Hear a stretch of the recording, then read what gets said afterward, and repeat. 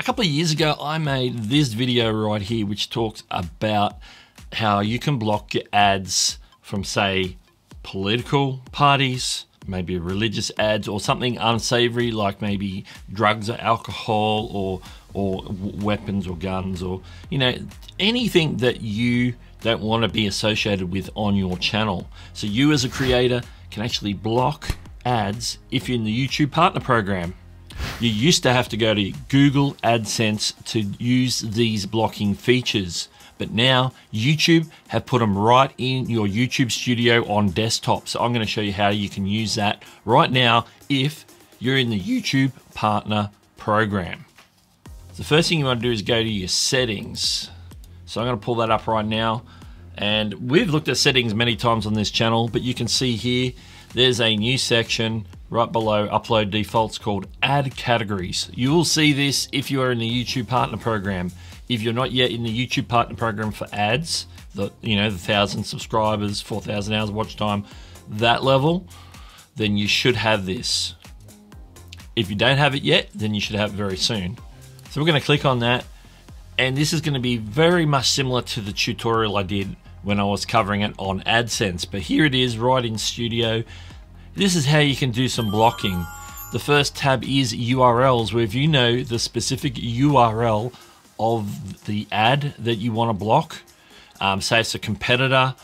Well, let's say you're doing a brand deal and you're doing, say for me, if I was ever doing a brand deal with TubeBuddy, and so on this video, or at least whilst I'm promoting TubeBuddy, I don't want the other tools coming in putting ads on my videos whilst I am focusing on promoting TubeBuddy as an affiliate or as some sort of brand deal or some sort of one-off video or series of videos.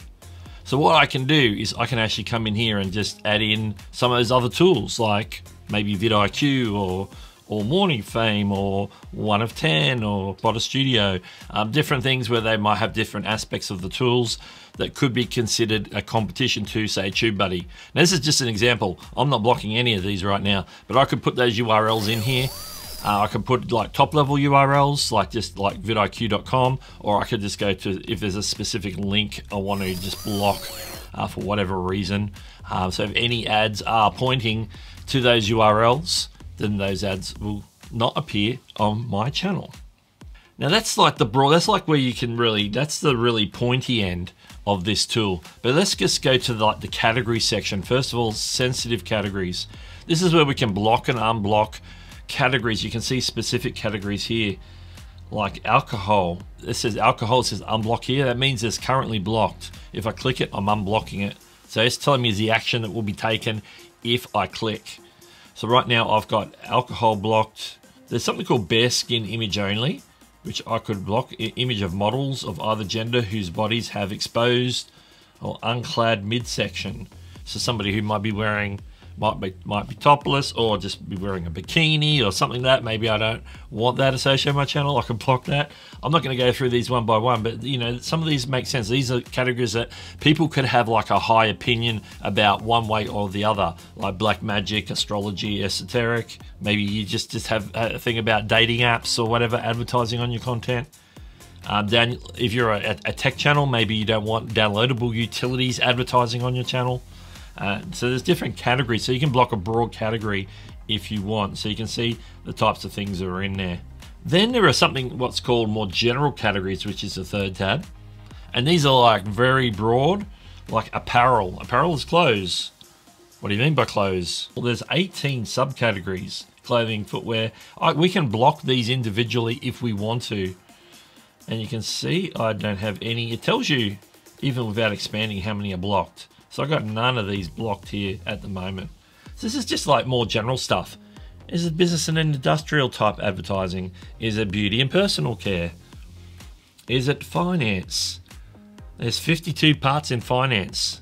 A lot of advertising in that area, and that's probably some of the most lucrative. So unless you have some sort of objection to it, you probably want to leave some of these on because they're high CPM value.